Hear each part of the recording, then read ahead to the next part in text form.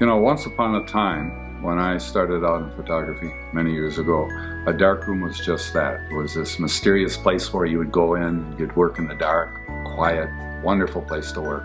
But now, I'm going to need Deckdoll 1-to-1. Now I have my friends come over, put Vaseline on their face. Over all of my face. Yeah. You're getting a hairdo and you get to make a facial. We take photographic paper, we press it into their face in full room light, and zap. All we have to do is process it and we have a print.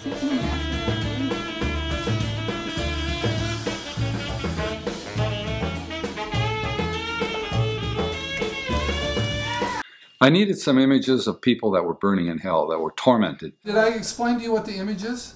It's called Cries from Hell. Are you going to be happy in hell? No. Well, it depends. All my friends will be there. But all the things you tried to hide will be revealed on the other side. In order to make this particular piece authentic, I felt it was necessary to take those people I knew that obviously are going to burn in hell, I mean there's really no question there, and utilize them as my models.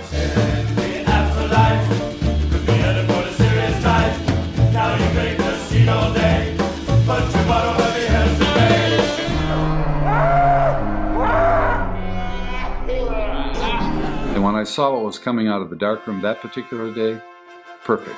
Exactly what I was looking for. Tormented souls. What I really enjoy, the real fun part, and I think the creative part, is getting my friends to put Vaseline on their face and rubbing paper up against it.